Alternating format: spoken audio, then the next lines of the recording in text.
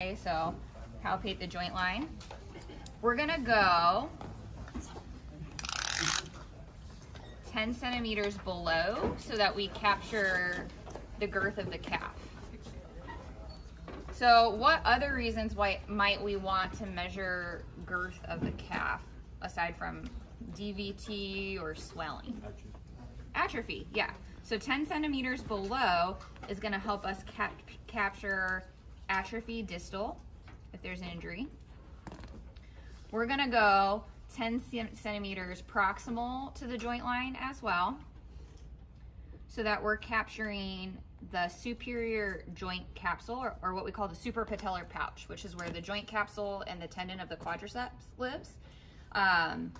There's a lot of room for swelling to live in the suprapatellar pouch. So measuring the joint line and measuring 10 centimeters proximal allows us to capture a better picture of any type of edema or effusion at the joint.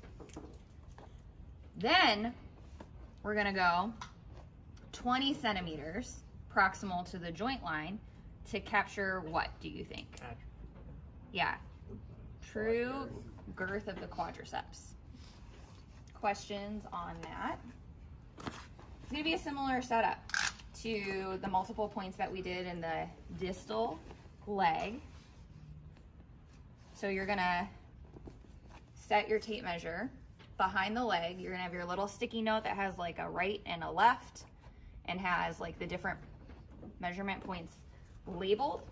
And then you're gonna measure again in centimeters, okay? So 10 centimeters distal, 36.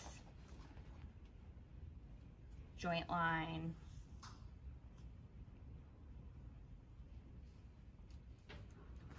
33.5, 36, 33.5, 10 centimeters proximal,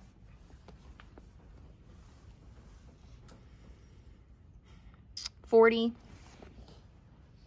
and then 20 centimeters proximal, 48.